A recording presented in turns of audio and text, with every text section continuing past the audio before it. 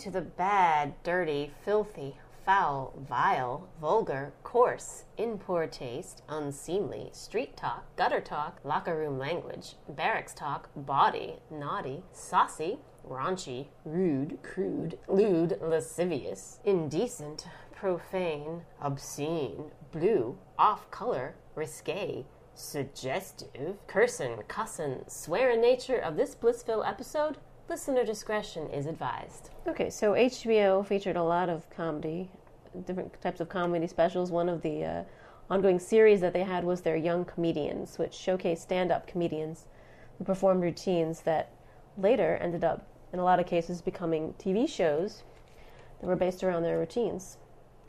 Also, Comedy Central showed clips of the comedians on their short attention span theater, which I have to tell you, I do not remember short attention span theater at all. But as we were saying earlier, Michigan didn't get Comedy Central for the longest time, so I was deprived. At the beginning of Comedy Central, when it first started, they had very little programming, so they would have... Comedy Central was almost like MTV, but for comedians. They would take 3 and 4 minute segments of stand-up routines and play them like they were music videos, and then have like people who were like VJs or something introducing the clips. And HBO owned Comedy Central, so a lot of their stuff wound up on Comedy Central. Okay, that makes sense. So one of the first folks, and another one of my favorites we have a clip from, is Drew Carey, who had the Drew Carey Show. Hi, man. I'm glad to be here, man. I'm in a great mood. I had some terrible news in the mail lately. I got my high school reunion coming up. I don't know if you've ever been to one of those. Don't go. It's too much pressure, man. That's a lot of stress, high school reunion. You get that letter in the mail, and right away you feel like you only have 6 months to make something of yourself. Like, come on, 7. Daddy needs to lose weight and get a new career. Come on. I'm the only one that still looks like his graduation picture, though, so I'm pretty happy.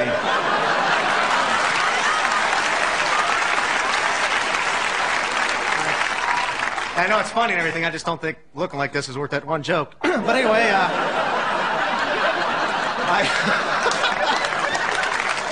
So this we didn't know this, but Drew Carey started on Star Search.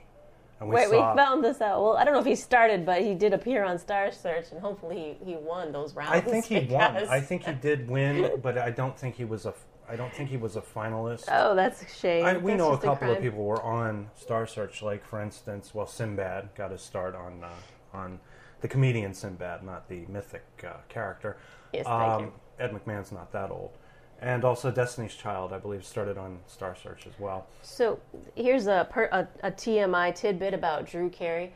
So when I was pregnant with Regan, we used to watch reruns of the Drew Carey Show all the time, and we also used to watch him hosting the American version of Whose Line Is It Anyway? Featuring characters from that show as well. So, like, constantly when I was waiting for Regan, I was always watching that, so I decided that Regan was going to come out thinking that Drew Carey was her father. She'd be like, it's the voice of my daddy. She used to, you know what? If we can we got to do that. We got to have a triggering effect with Regan and see if that actually happens. We'll play some Drew Carey, and if she's, like, in the middle of something, and she just stops and looks up like a curious dog. What was that sound? That sounds familiar. But I can't believe she even heard you through all that hiccuping that she did. Anyway, getting back on track. So we're talking about American sitcoms here? Comedians who played fictionalized versions of themselves in their own comedy. Did Grace Under Fire? I never watched that. Brett Butler. I didn't watch it. It was it was a very popular show, but I was working most of the time that it was on. Just the same with Ellen as well. Ellen was on, and I never really watched it. Although I do remember we turned on the episode where she came out of the closet or something. I remember watching that. Oh, okay. At work because it was a big monumentous thing. Right. We have Tim Allen in Home Improvement. Right, he did his shtick when he was like doing his stand-up. It was like, ruff, ruff, ruff, ruff, ruff. He used to do that all the time and talk about how he was trying to be good with tools and everything. And I guess this one doesn't fit. You've got Mad About You, but that's not really Paul Reiser's fictionalized version of himself. That's just a regular old actor playing a character. But he wrote it. He wrote okay. it, I didn't and quite he know was that. part of, like Anything But Love. Also, Richard Lewis. I never, Richard Lewis and Paul Reiser, I gotta say, and Tim Allen to some extent. I did watch Brett Butler's stand-up. I liked her. I thought she was really funny. Unfortunately, she had substance abuse problems and then had a nervous breakdown on her show, and they canceled it. And then what happened after that? I guess she cleaned up a little bit, But I never really got into Tim Allen or Paul Reiser or Richard Lewis. Richard Lewis. Richard Lewis is like his shtick is the whiny Jew. He does this a lot. And the thing is, I mean, like Jerry Seinfeld does it better. Larry David did it better. Even though Richard Lewis was on Larry David's show, he's always talking about going into therapy and stuff. And a lot of this stuff is very kind of Woody Allen-ish, but really, really whiny about it, you know? Everybody Loves Raymond. Ray Romano, yeah, that's one of those shows I saw in reruns, but it's a super funny show, is all I can really say. It had its moments, and also, you know, Peter Boyle. Peter Boyle. What can I say? Yeah. The guy who plays his brother, whose name I can't remember, is a very funny person. Oh, God, Brad Garrett. Brad Garrett, yeah. He's the guy with the voice that sounds like this. Yeah. And then, so we've got a twofer here with Garry Shandling, because he had It's Garry Shandling Show. Which was a really, really funny show. I like the theme song the best, but we're not getting that in the clip. You know what? It was considered groundbreaking, actually, just as much as Larry Sanders was. But he would constantly address the audience. He would even tell you when the show was over. He would actually come out, you know, I mean, like they would be in the middle of their whatever gag, and he did this on Saturday Night Live when he guest hosted the show. He would say, "Okay, folks, that's the end of the show," and everybody applauds. It was just hilarious. But here's a bit from Garry Shandling. This is one of his early stand-ups. Nice to be here. I love coming to Las Vegas. I got in late last night, about 11 o'clock, and ate at a Burger King because the gambling thing just didn't work out the way I'd hoped, you know what I mean? So I'm eating there. I'm the only person in the Burger King, right? There's no one else in there, and there's one girl behind the counter. That's it in the whole place, me and her, right? I said, "I'd like a cheeseburger, please." She leans over into the microphone that's there and says, "1 cheeseburger." And she walked back to the kitchen to make it. Who was she talking to, you know? I'm trying to figure this out. Then I was eating health food the other day. I'm in a health food restaurant. There's a woman changing her baby's diaper at the next table because she thinks it's a natural thing to do, you know, and it's not. I don't want to see this when I'm eating, you know. Breastfeeding, I like to watch. I enjoy that. I'll be going, "Next, please." Thank you. I don't want to see that. You see, parents think everything their babies do is cute. Am I right? I have a friend. He has a 16-month-old baby. I'm having dinner at his house. The baby's crawling around on the carpet. The baby loaded up its diaper there. And the mother actually said, "Isn't that adorable? Brandon made a gift for Daddy." Now I'm sitting there figuring this guy's got to be real easy to shop for on Father's Day. I know what to get him. I know what to get this guy. Go ahead, Frank. Open it up. Go ahead. Go ahead. I made it myself. Go ahead, Frank. No, he's very similar to Jerry Seinfeld in that way. He's earlier. This is earlier than Seinfeld. This is probably about 5 or 6 years earlier than Jerry Seinfeld. But same kind of style, like a conversational thing. They both do that Did You Ever Notice stuff. Right, okay.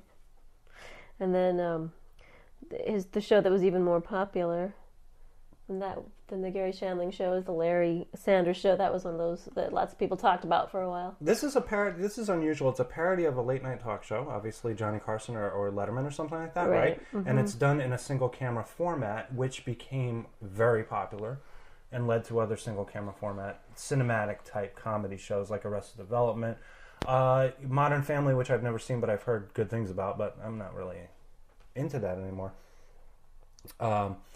So this bit is with Arrested Development's own Jeffrey Tambor playing Hank, of course, as we know. Hank, have you ever had a dog? Hank has had a dog. Okay.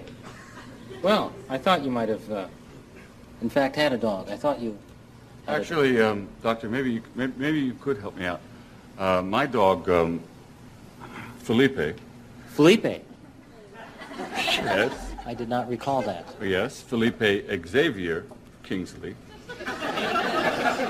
I see. Yes, well, anyway, Doctor, my dog Felipe has a particular problem. He can never stop licking himself. I believe that's learned behavior, Hank. When you stop, the dog will stop.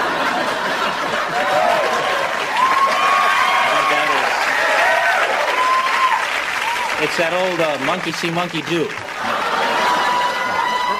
Well, I got it. something has to give because he used to lick himself and then kiss me on the face. Oh, boy.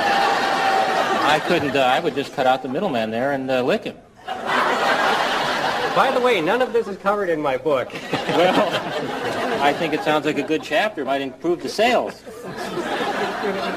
But if sometimes I would have a lady come back to the house. Sometimes is the key phrase on the lady there. And Felipe would put his nose in a, how do you say this on television, an awkward place. And, do you understand what I'm saying? With her, and he hadn't even met her. Yeah, cutting into Hank's action, in effect. Indeed he is. But the woman always says, oh, that's okay. He doesn't know what he's doing. And I'm thinking maybe I ought to get a dog costume. Listen, Hank, if you call our office at Actors and Others for Animals, we can get you neutered for a very low cost. That whole exchange, that back and forth, is very Bob Newhart. I've noticed it's kind of like deadpan humor and reaction. Yeah, possibly, yeah. So that brings us to the next on our list, which is Newhart, which unfortunately you don't have a clip from.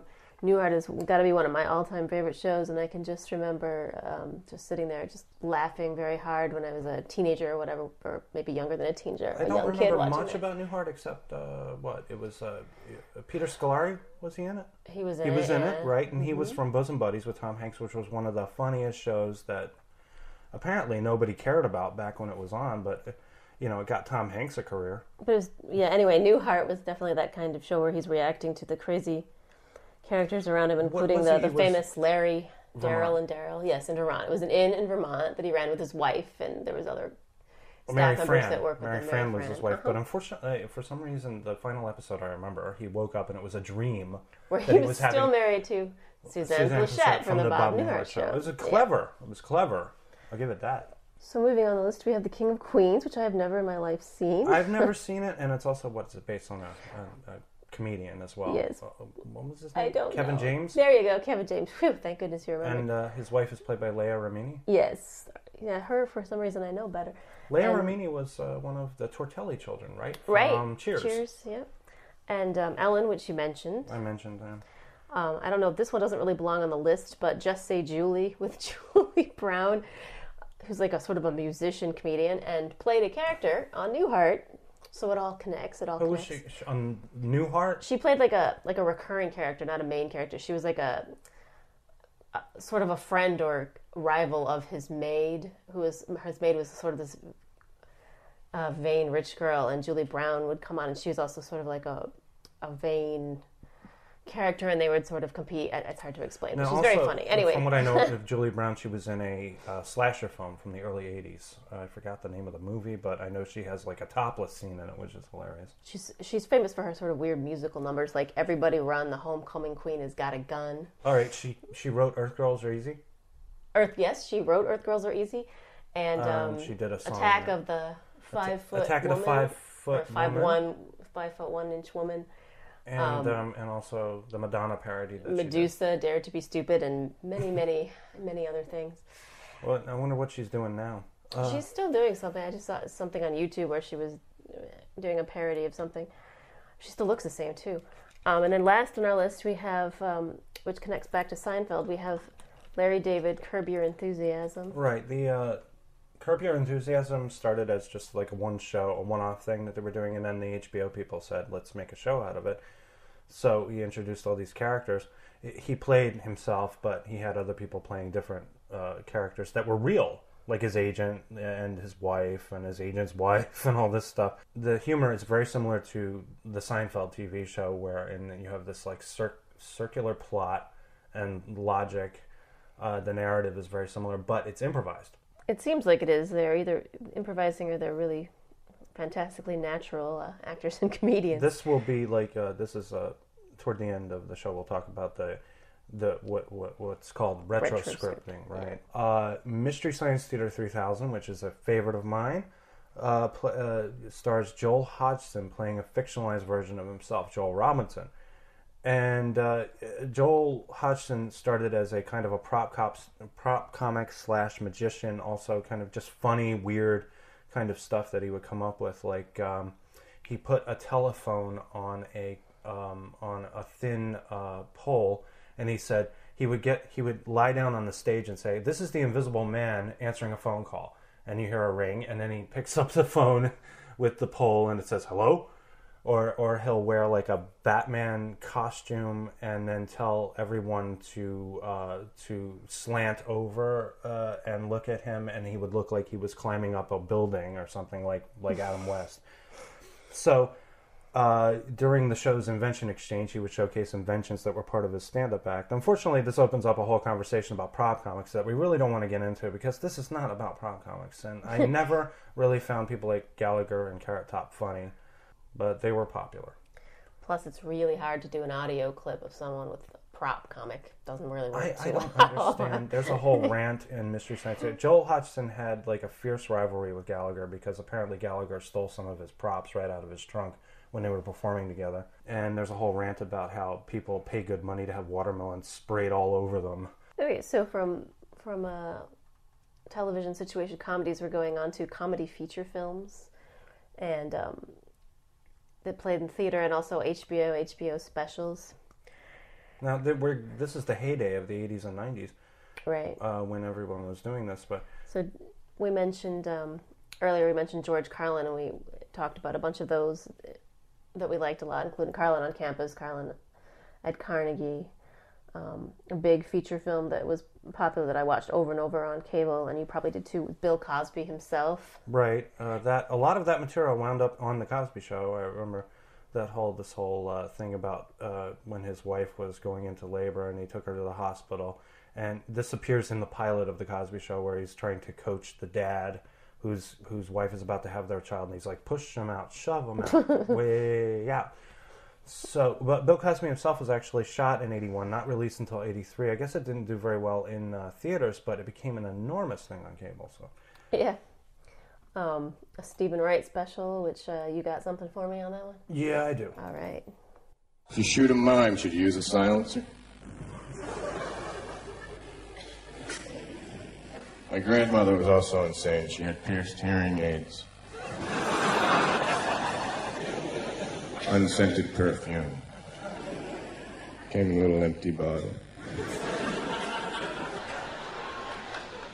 Then I tried to hang myself with bungee cord. I kept almost dying.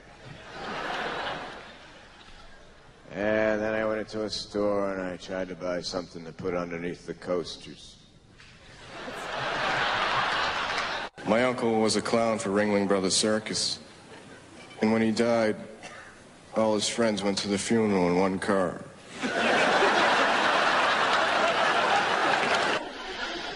I'm going to court next week. I have been selected for jury duty. It's kind of an insane case.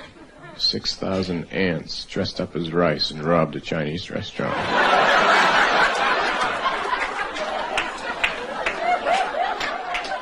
I couldn't find a good one that he did. He does like these like weird play on word gag type things, and also his deadpan humor. And he also appeared in Natural Born Killers. I remember he was the prison psychiatrist. Oh, okay. And he has a really funny line in the movie where he says something like, "I never listen when women talk to me." But I think that was all improvised. Also, he had I think the gag was when they ship styrofoam, what do they pack it in? I like the one about he went into his apartment and realized everything had been replaced with an exact replica of itself. Something like that. Anyway, I'm going to go through the rest of these. Stop me if you want to make a note of something. We have An Evening with Robin Williams. That was, yes, San Francisco, 1982. I remember that. And also he did a show, another show in 86 at the Met, and that was a funny one, too. The Roseanne Barr Show, not to be confused with Roseanne, but the Roseanne Barr Show. What was that? A comedy, like a stand-up comedy special, not her TV okay. show. Okay. All right. Whoopi Goldberg, direct from Broadway. That was very good. I remember that. That was more her playing different characters. But anyway, one that I watched with you, which was Eddie Izzard, Dressed to Kill. Very, very funny and also informative and educational. It was like a history lesson, but he was making... Eddie Izzard is like a guy who has so much energy. He's like Robin Williams in that way. He's just running around and just rambling off like crazy. And then another one that's not anywhere near as popular as it should be, or he's not anywhere near as popular as he deserves to be, who's Jake Johannsen. This will take about an hour. Now, Jake Johannsen, I did not remember until I remembered this gag that we're going to play, which is a very funny little gag about toast. And also, I didn't notice this before. I looked in the, I guess the Wikipedia, and it said that Jake Johannsen was Jerry Seinfeld's original choice to play George Costanza on Seinfeld. Really? That would have been completely different. I think what he's looking for is that grouchy kind of guy. Curmudgeon with problems and stuff like that. But the thing is, you know, as funny as Jake Johannsen is, I don't know that he'd be able to pull it off because really, I mean, you cannot look at Jason Alexander and not think George Costanza in some way. He's just sort of like that. I remember there was a movie that Jason Alexander was in where he played a gay character. And I forgot the name of it. Patrick Stewart was in it too, I think. I'm not sure. What was the name of it? It was a popular stage play that became a movie, and he plays a gay character, a homosexual character, but he's a homosexual George Costanza. Really? Yes. I mean, you just cannot get past George Costanza. He's kind of like cursed in a way. It was a little too good at the part? The Seinfeld curse. So, this is Jake Johannsen. This will take back to about Jake an hour. Johannsen. And this is his classic gag about toast. I've been having trouble with my toaster lately. As if everything else wasn't bad enough, it's the automatic pop-up thing went bad on it. So you put the toast in, then push the lever down. Well, technically you don't put toast in the toaster. I mean, if I had toast, I wouldn't need the toaster. So, exactly. I put bread, key ingredient of toast, into the toaster. And, well, I'm proud. Don't even have to look at the recipe anymore. So I put the bread in there, and the thing that's broken is the automatic pop-up, which is the first thing to go bad on the toaster, not counting the darkness control knob, just because I don't think that's hooked up to anything from the beginning.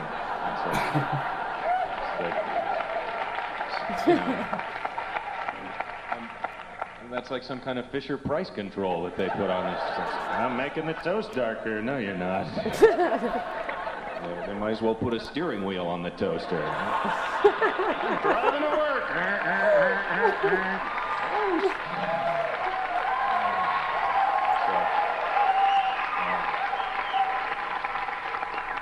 So I get the bread in there, and then I try and time it. I go off in the other room and put my socks on, or some toast on task, because I don't know exactly how long it takes to make toast, except that it's definitely longer than it's interesting to stare into a toaster. For me anyway, once the wires get orange, show's over. So I'm in the other room, put my socks on, and I get all distracted by my feet. You know, this little piggy went to market, this little piggy stayed home. I love that song. And I forget all about the toast until I smell smoke coming from the kitchen. I run in, and there's fire coming out of the toaster, which is kind of a surreal sight to see flames coming out of those slots. And yet I felt strangely calm, just because really at that point there's no scraping the toast.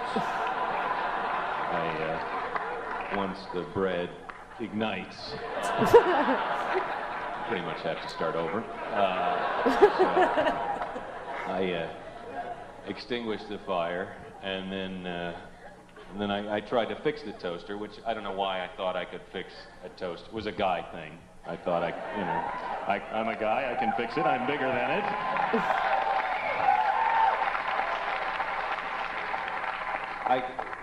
So I go right for the screws on the bottom, and they know that's right where you're going because they put that warning on that, don't take these screws out. Obviously that's for someone else. Get the toaster open, and I realize I have no idea what I was hoping to find in there. It looks like a shoelace untied. Maybe I could fix that. Snowman with his hat blown off. Let me get that for you, little fella. That must have been it. So it's neither one of those things, so I have to go to buy a new toaster to the toaster store, where the salesman, of course, wants me to buy the biggest toast machine he's got, right? The V8 rocket toaster. Way more toaster than I need. And his next step was to try and sell me the 8-slice toaster, like I'm gonna have the Brady Bunch over for toast. Here's a story of lovely ladies. They all wanted their toast the exact same time. When do you need 8 slices of toast? Now! I tell him, I don't want that. And then, finally, he sells me the toaster for me, which was a 1-slice toaster, about a foot long, but an extra wide, too, in case they invent some new kind of bread. I don't have to upgrade my toaster. Just because you know the Japanese are working on some new bread right now to make our toasters obsolete. They're over there with the Wide-Loaf High-Resolution toast.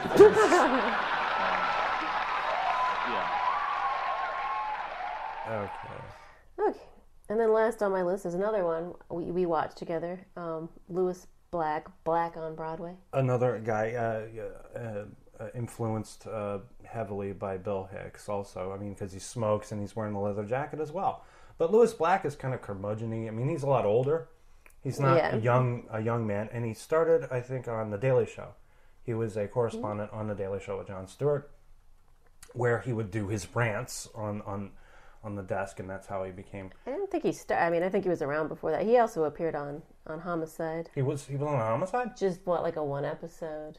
As in, he played a part? He played a role. He acted. He played a suspect on Homicide. Was he dramatic or something? He was dramatic, yeah. Wow. He must have been a friend of Belzer's. I'm thinking. So this is Louis Black. This is a funny bit on milk. I flew back from Los Angeles, and on the plane was a Time magazine. And there was a 30-page article about diabetes. And I read every page. And by the time that plane landed, I had diabetes.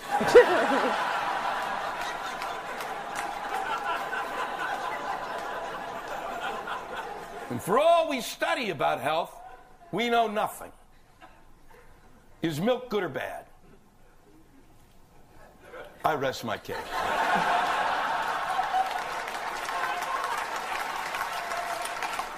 You don't know. You don't know anymore. And a lot of you were sitting there thinking, fuck, I'm an adult. I don't have to drink that shit anymore. When I was a kid, you knew milk was good. Because there was only one kind of milk. Moo cow fuck milk, and that was it. And you had to drink 4 glasses a day. Now you don't know. Because when you go down the aisle of the grocery store, there's milk. The milk aisle goes on for fucking ever. There's 1%, 2%, low fat, skim, acidophilus milk. What the fuck are you talking about? Acidophilus milk doesn't need a friend. That shit belongs in the yogurt section. Lactose intolerant milk, kiss my dick.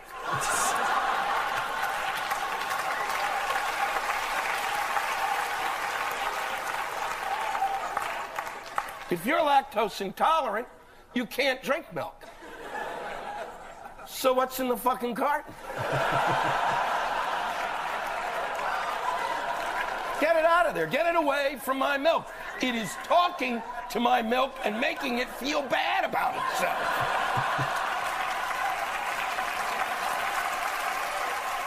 But that was a very funny... Actually, that is one of the funniest shows, Black on Broadway. It isn't just the milk. He talks about everything. I love his bit about water, drinking water.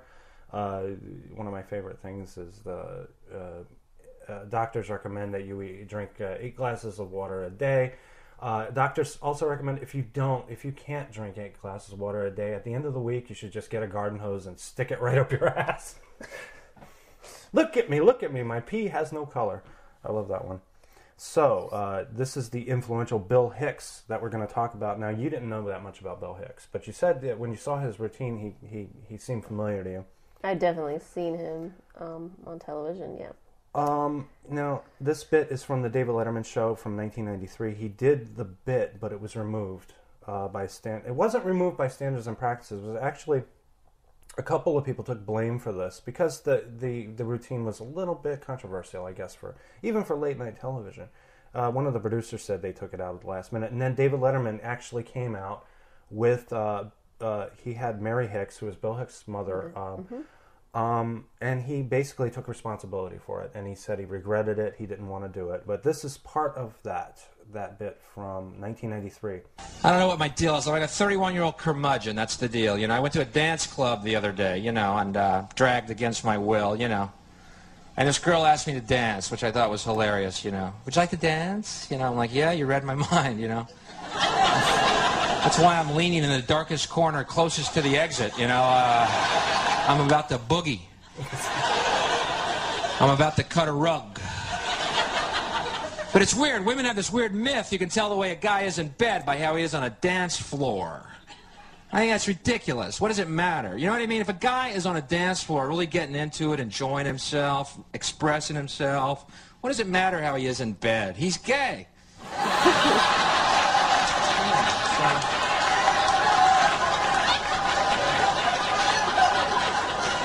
Real men don't dance. They sit, sweat, and curse.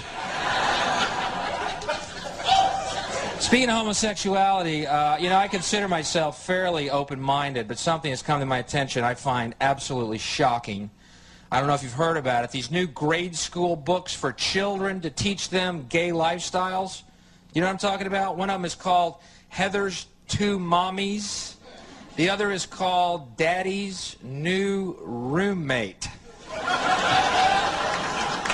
I'm going to have to draw the line here, folks, and say this is absolutely disgusting, okay? It is grotesque and evil. I'm talking about Daddy's New Roommate. Heather's Two Mommies is pretty cool. I don't know if you really check that out. They're hugging on page 7. Oh, go, mommies, go, go. Anyway, it makes me miss my youth. So, Bill Hicks did not get the kind of acclaim or attention that he surely deserved because he died from pancreatic cancer in February of '94. That was the very next year right after that was recorded, and he was 32 years old. Wow, that's very young. Well, you can sort of see, I mean, that bit is interesting because if it's not, it's definitely... the controversy would have come from what? The fact that it's just not very PC regarding gay lifestyles, you think? No, yeah.